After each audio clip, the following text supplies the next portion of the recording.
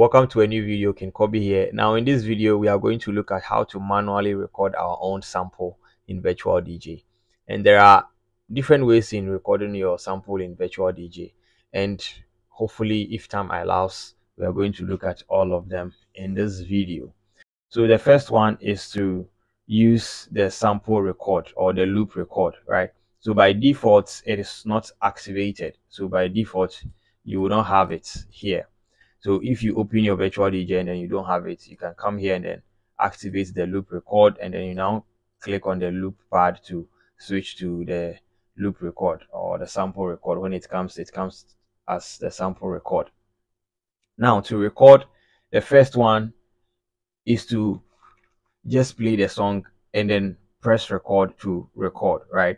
So I can play the song this way.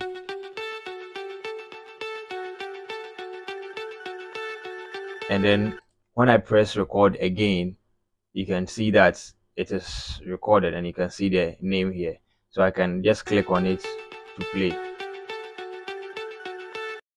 Right? So what VirtualDJ does is that immediately you are done recording, or immediately you just stop recording, the VirtualDJ will just switch to the recording folder, right, for you to see your recording. So you can see that I've done a first recording here. Now the second one is to actually loop the song, right, and then play it to make the loop active. And then without playing the song, you can just press record, and then it will record the 4-bar sample that you looped, right? So you can see that. So this is the sample that I recorded, right? The next one is also to record your microphone, or we can also use the master record here. So for that one, we don't even have to activate the sample record or the loop record, right? We can just play the song and then press record, and you can see that will also record, and it names it what? Master, right? Or we can also do a loop, play it, and then just time it, and then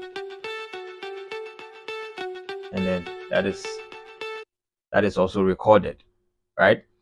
The other one is to actually record your microphone. Okay, so now I'm coming to record my microphone. So first I will turn on my microphone and then press record and record. So this is COBBY, and you can see that is also recorded, and it is named what? Mic, right? This is COBBY.